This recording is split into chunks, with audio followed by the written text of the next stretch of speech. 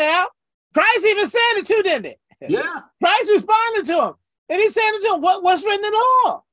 You a lawyer. Yeah. What does the law say? You come running, you come asking me what I must do to inherit eternal life. You're asking me. And you are a lawyer. So I'm gonna throw it back on you. That's what he did, didn't it? I'm gonna throw it back on you. What does the law say? Yeah, what is written? Come on, bro. What is written? Come on. I mean, if you ask me, obviously you know about eternal life, then you know something about how to achieve it. Achieve it. Come on. Receive it. Yes, sir. And so obviously he did. Yes, sir. In exposing that, he asked this question. I think was a valid question. It was a valid question, but Christ gave a valid answer too. But what would have been more valid was asking, how do you do the first part? Exactly. You know, how do you do the first part? Because the first part, you get that down. The second part is easy. I think a lot of cases people don't. I think they think they already got that first part done. But you can't have the first part done and not the second, because the first part is the key to the second part. Because if you do the first part, the second part is just a sub of the first. Come on. And it just takes care of itself. Exactly. In doing the first part. Right. Because if you're loving God, then obviously you have to love the image and likeness of God. We're made in the image of God, in the likeness. And so life that was given of God, you have to reverence that. Wow. Because we're made in the image of, yeah. So to not love your neighbor, when you think of it as that, if the forefront, if the first is not a part of your every moment, because that's what it's saying. That's what it's saying. It's saying with all your heart, with all your soul, yes, with all your strength, and this is the key. Yeah. With all your mind. If it's always on your mind, then the last of that takes care of itself. Take care of itself. There you go. Because thy neighbor as thyself will be taken care of, because your mind is always on God. Exactly. Strength is always given to God. Your soul is owned of God. Yes. Your heart is given to God. So if that is the first, then every law that comes after it, it falls up under that, because it is a subsidiary of the first. Yeah. Like if it's like if I'm trying to figure out, if you got in your car, yes, sir, and you turn that ignition, turning that ignition is the first thing. Yes, sir.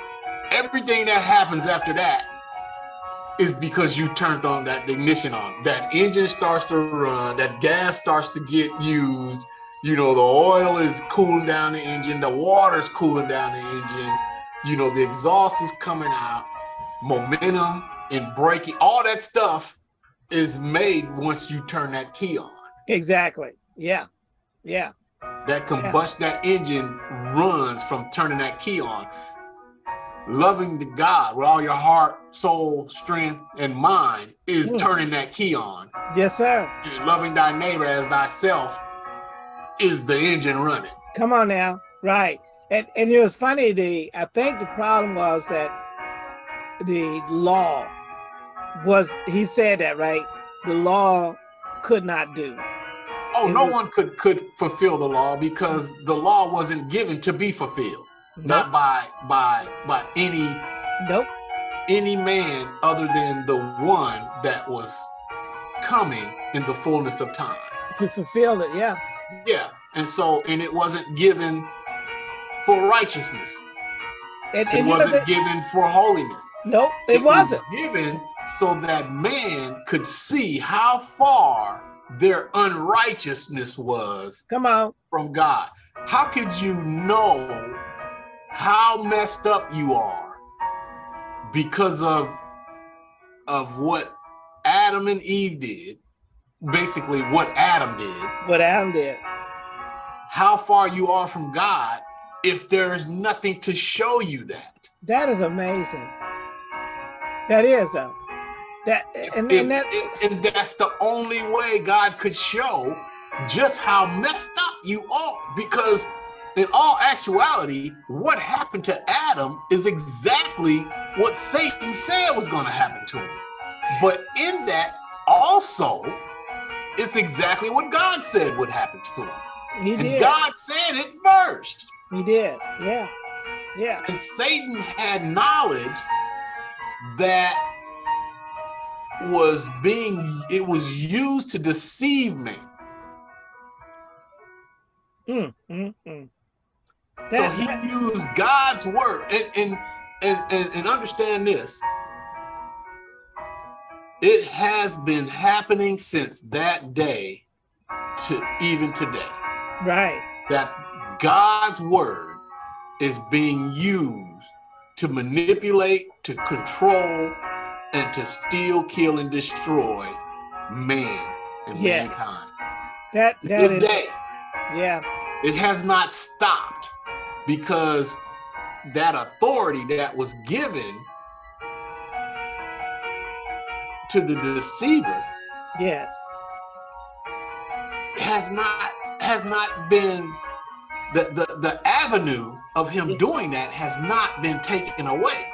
But the power and the authority that he has is removed once you accept Christ as your Lord and Savior. That is the replacement of this access that this man has to control your life. Without that, you have no choice but to follow in what the enemy is saying to you, because you have not chosen another owner of your soul, of your spirit. And so once you get rid of that dead spirit, the enemy has no power and no authority over you. None. But the thing is, if you don't know who your neighbor is, come on now, come on, it's the same as you don't know who you are in Christ. Hey, matter of fact, you really put in two questions, right? I'm just going to throw that at you again. You don't know, based on this right here, these scriptures, you're saying you don't know how to inherit eternal life. And then two, you don't know who your neighbor is.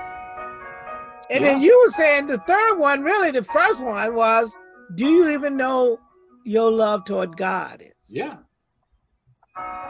So one is kind of implied because it's not there, but two are very obvious. How do I get eternal life? And who is my neighbor? Yeah. And maybe that's what's been the issue from the dawn, like you said, from the dawn of time. Once man fell, the first man born physically through the seed of Adam was a murderer. Yeah. Oh my goodness. Isn't that something? It went from 0 to 100 in sin. Yeah. Yeah. 0 to 100. But you know what? Prior to the fall, there was no such words as eternal life. What? Why would you even know about that? You mean death, right? Or life? Because he said you die. There was no need to even have an understanding of eternal life because it just was. Right. It was. There you go. Now that's what you're trying to say. Was. Right. Right. And he told them, if you don't touch this tree, because if you do, now you'll know what death is. Yeah. Yeah. You'll actually know, you'll have an understanding of eternal life for real. You will. Exactly. Because when you don't have something, you cherish what you had. Yes, sir. You know, most people don't know what they have until they lose it. And it's funny that he did not restrict them from going after and eating from the tree of life. Yeah. Right? It was right there. It's right. You know, it's hindsight now, Brother Azar would be, where's that tree at? I don't care about the other tree. I got you. Leave that tree alone. Yeah. That tree is not important to me anyway. Where's that tree called life? That's the one I need to get immediately connected to, you know? Mm-hmm. And yet that tree was standing there and they didn't touch it. And you know what? There's nothing saying that they did not eat from the tree of life. The only thing applied is that they were kicked out so they don't eat the tree of life. So that implied they would have to touch it. It doesn't apply that they did it before. But because if you ate from, let's say you ate from that tree of life, right? And you're living for eternal life. God's word still overrides that tree. The day you eat of this tree, you shall surely die. Well, he said you will surely die. I guess when he said, look at that, let me see if I can bring it up. Just to make sure, we'll close with this anyway, because I think she's going to go to church today, service over there. I'm going to bring up the Esau and see, does it imply that they did touch it? Because look at the Genesis chapter 3, right? Mm-hmm. When it was kicked out. Let's see here. See right here, 32, like you said, 22. Uh-huh. See, look what he said. Can you read that for us? Yeah, it says, and the Lord God said, behold, the man is become as one of us, to know good and evil. And now, lest he put forth his hand and take also of the tree of life and eat and live forever. Yeah. And he but it does not, in my mind, I'm not saying that they did eat from the tree of life. Right, I agree with you. What I'm saying is they could have. They only problem is that they probably. But now that they're in a sinful state, because he didn't say don't eat from that tree. So if they ate from it, they would not have been going against God, which would make them fall. Right.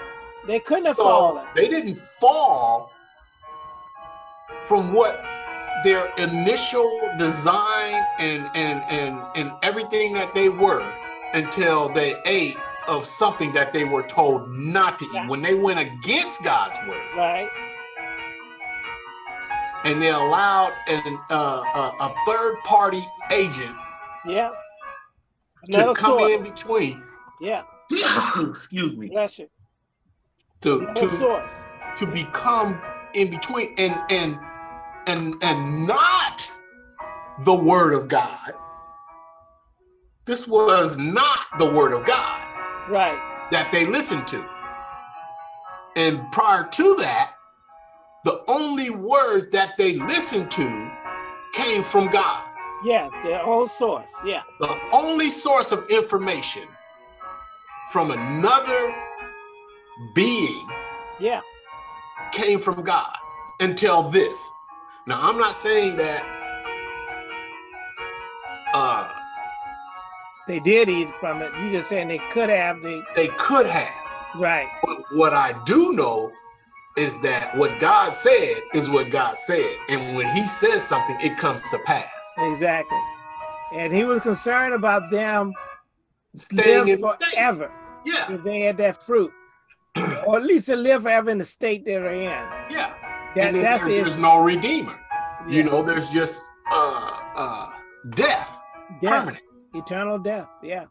So he kicked them out for that. Yeah. You know, but like I said, the interest in that parable was the fact that they asked two questions, because we got to wrap it up anyway, and we'll catch the next one. I don't know. I still may want to read the scripture before we leave.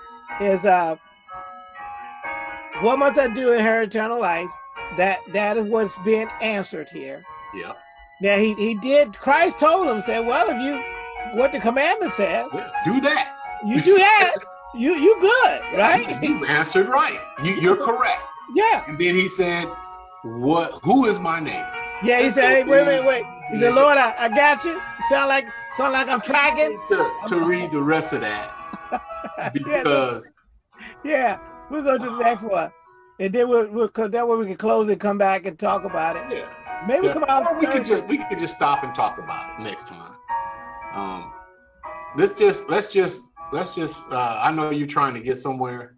I'm just excited about this because I know it. And it's Bishop had to study that. Now's a chance to go over it again. Yeah, it's been a minute since I've actually gotten into this. It says, and likewise a Levite. Now this is the lawyer. This is the one who has the authority to I think aren't they the ones that has to start the stoning? They were the administrators of this temple. Yeah. Yeah, they knew everything about the temple. They could be temple guards and everything else too, but they're Levites in the temple. Okay, and it says when he was at the place, at the scene of the crime, came and looked on him. He looked at him. The man that was left for dead. Yeah. And he passed by on the other side. This Levite was no different than that priest in the fact that he knew. He even investigated it. I don't know what he investigated. Was he looking to see was he a Jew? I don't know. I mean, the man clothes was taken off. Maybe he came to investigate the crime. And he was like, he did. You know, well, hey, I don't want to get involved in this. Now, one thing I'm thinking was if he thought it was unclean being dead, he didn't want to touch a dead body. Yeah. Right? But he went over there and looked at the body, and he recognized that joke was alive. Yeah. But let me go on the other side anyway. Yeah. That's interesting. Well, ain't nothing I can do for him. I'm not gonna get this blood on my I got on my Sunday go to church clothes. Right? I can't go to church service. I'm unclean now. Okay, and then it says, but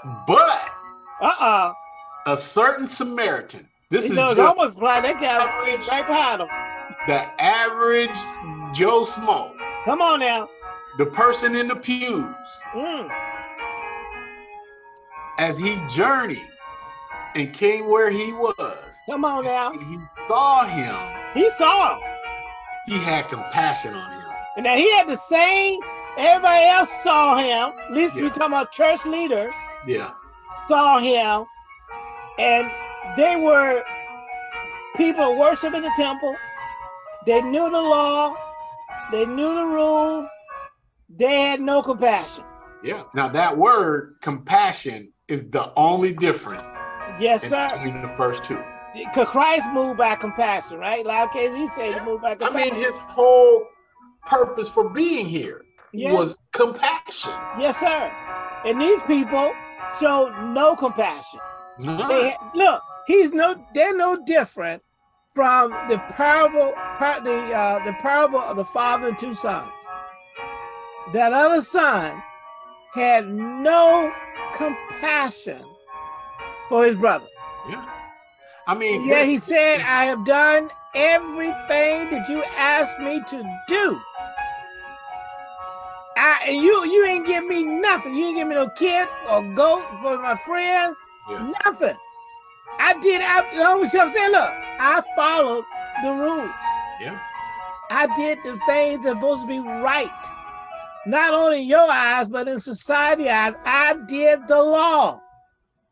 And yet you ain't give me, you reward me with nothing. And yet this son of yours, I know he's my brother, but I ain't gonna call him my brother. I'm telling you, I'm disowning him.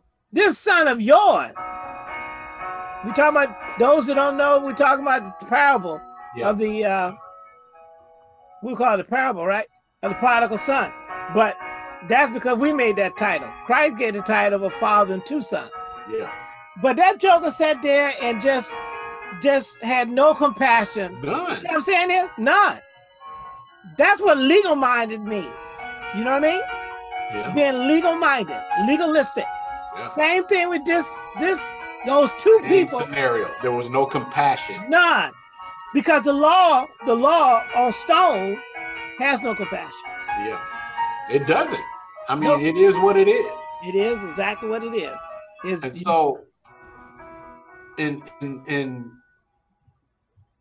reading this, man, all I'm seeing is the image of Christ himself. Yes, sir. That's why he put it that way. He basically is the kingdom of God's principles. All I see is this Samaritan being Christ. I mean, everything about it. Yeah. He wasn't a Levite. No. He was outside of the Levite. Yeah, right.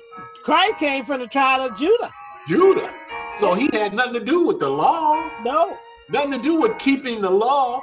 He was not an expert of law. No. Yeah. But he was, because he was the law. Yes, sir. He was the law in flesh. Yeah, come on now. But and they were representatives. They are covenant kids. Yeah. And so they call this man what? What was the Samaritan? The Samaritan was just the Samaritan. He was a partial. He's partial Jew, right? Yeah. He's not partial. Well, he's not full-fledged Jew. Yeah, he wasn't. His parents weren't from the tribe. Right. And kind of like a mix. It could have been. Look, his parents could have been, yeah, but his grandparents, one of his grandparents, may not have been. Exactly. Or one of his great-grand. It don't matter how far back. Right. But if it was mixed, he had a mixture of being one of his fathers. Yes, sir. Or his father's father, or his father's father's father was not. Yes, sir. They were like a Syrian or something. Yes, sir. Yeah. And they didn't like each other. Yeah. Well, put it away. Well, I don't think it was that the Samaritans were reactive to how the children of Israel treated them. Right. They were basically being race. What do you call it? They had a racial overture toward them. Yeah. Yeah. So it goes on, and it says the Samaritan, when he sojourned, he came where he was, and when he saw him, he had passion on him. He went to him. Yes, sir. And the difference is he didn't know whether, once again, nobody knew the identity of this man. Yeah. Because he was stripped. Go ahead. It says he bound his wounds, pouring oil and wine, and set him on his own beast, and brought him to an inn. Yes, sir. Took care of him. So he spent time with this man. Yes, sir.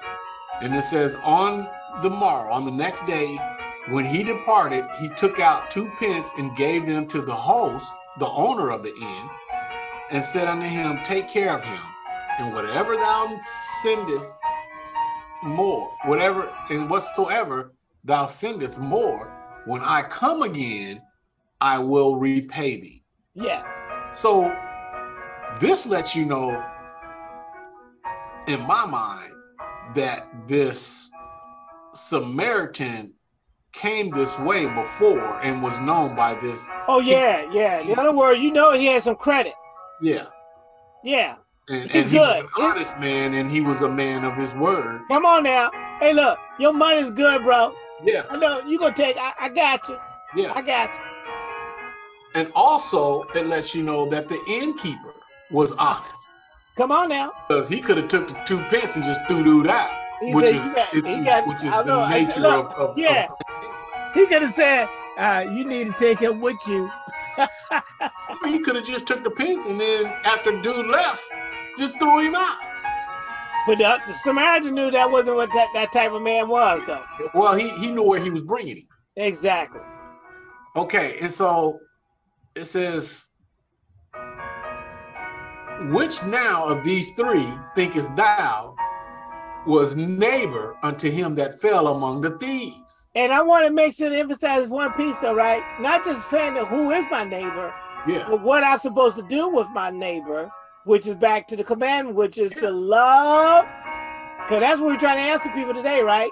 Is to love thy neighbor as thyself. So this is a description of love, isn't it?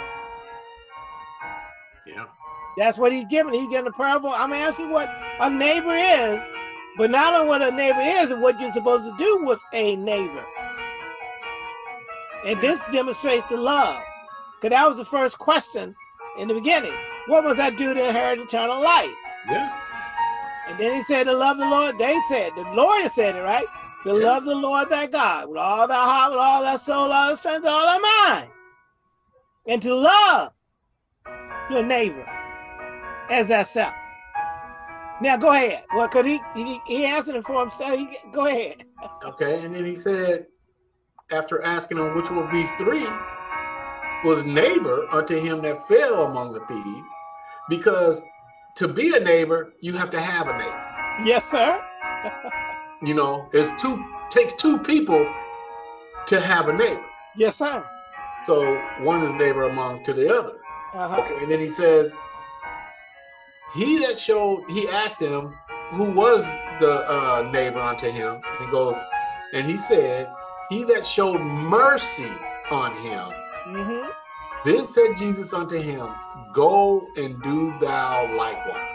And you'll get your eternal life that you're asking for. Hey, and there's nothing saying that this person wasn't one of those folks that walked to the other side. Come on now. I never thought of that. Come on. And then but the main thing is that he showed what love is to, which is a form of mercy, a form of grace, a form of compassion. Yes, sir. There's your love. You want to know what love is, and I think we can pick that up from that point on next. You know, maybe you want to meet Thursday. Let me see what this. No, I can't meet. I got folks coming in. I got folks coming in until after Thanksgiving. Are you cooking that gumbo for Thanksgiving, or you cooking something else for Thanksgiving? I'll be cooking something else for Thanksgiving, but I'll be having gumbo prior to Thanksgiving. Woo! Make sure I give you a call. Yeah, because you're getting it for them, right? A lot of those people gonna come eat the gumbo. That's a good way to bring. You know, you got people coming in. It's a prelude to the Thanksgiving. Yes, so, what you do? Okay, first of all, for the people, God bless you. Appreciate it for your time, and we will see you hopefully next Sunday or whenever we see you. God bless you, and I hope you got something out of it. Love y'all.